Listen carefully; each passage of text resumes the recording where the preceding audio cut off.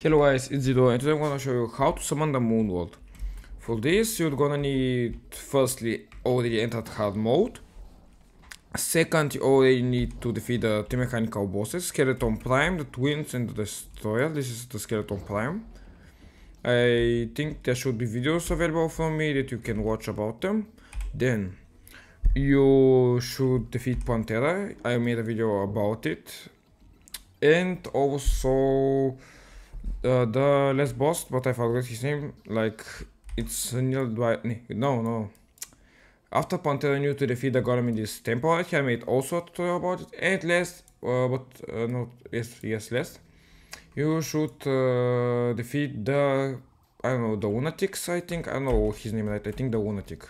So for this, I'm gonna just go there and demonstrate you how to do after defeating the Golem and any other things. Okay guys, so once you're here, this should, the lunatics? Yes, the lunatics. Here, this like little guys, and then they will spawn one main boss. Wait a minute, so you just kill them, and there should appear the boss.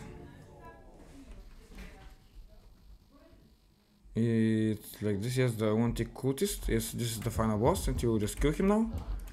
I recommend you to make you a Terra Blade, because I defeated him at the time point when I recorded this with the Terra Blade. Okay, he's defeated. So, once you get this, you get this ancient manipulator, this very useful like crafting table for some specific crafting recepts, like my solar eruption. This you get by the fragment that I will now explain to you. So here you can craft different types of stuff from the solar for these fragments that I'm gonna show you. How you get this by the pillars of the moon world, I think. Yes, the pillars of the moon world, the vortex, the solar, the nebula, and the stardust, and the vortex. And every single gives you another type of role. The one is like mage. The mage part is the nebula. The solar is like the melee or berserker. I think the vortex was summoner, no, range damage, and the stardust was summoning. So if you want what class you're playing in Terraria, you should choose this armor, but I personally recommend melee. And if you trying to beat the moon world, please do it with friends. With friends is much funner and easier, because he's not only targeting you and stuff. And yes, now I'm gonna just show you how to defeat the pillars. Here are 50. By you, I think there should be 100 mobs, because I defeated the moon world already. By you should be 100 mobs. You should defeat, and then because the pillar have some shield around it. And yes, I'm gonna do it fast and also with others. But attention, at every pillar there are other mobs, and when you break the pillar, you get some kind of fragments that I can explain to you. Take it and craft what I said to you with weapon. Which class are you playing in Terraria? I will see you in just a moment. Okay, the shield is up. Now we can destroy it, and do it so by every other pillar that I showed you now.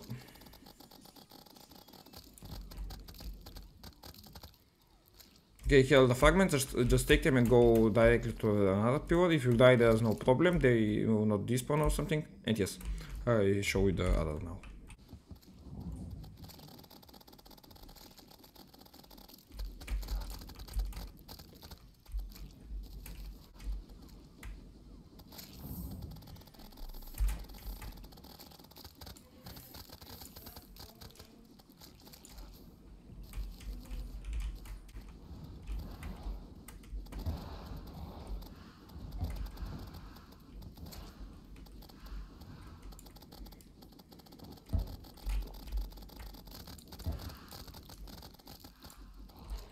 Okay guys, once you defeat all the pillars, the moon world should appear right away. Because look, I will stay on one place, just a second. And look, my screen doesn't say like he moves himself. My screen, look, he suffers from something, and it's I think the radiation or something of the moon world. That's a signal that the moon world will appear in the upcoming time. Like you just wait now, and he should spawn. You will see a white light, and then you see that's a signal that he spawns. And we just wait now. Yes, this is the signal. He will spawn now. Wait. Yes. Yes. And here's the moon world. He has 2 hands, 1 eye up. And when once you destroy both of them, he has the heart with 50k health. I would recommend you to destroy first the hands. It's very useful. Or the eye, because the eye has a kind of inferno. And yes. Yes, I will just now kill him for you, and you will see now at the end what you can become.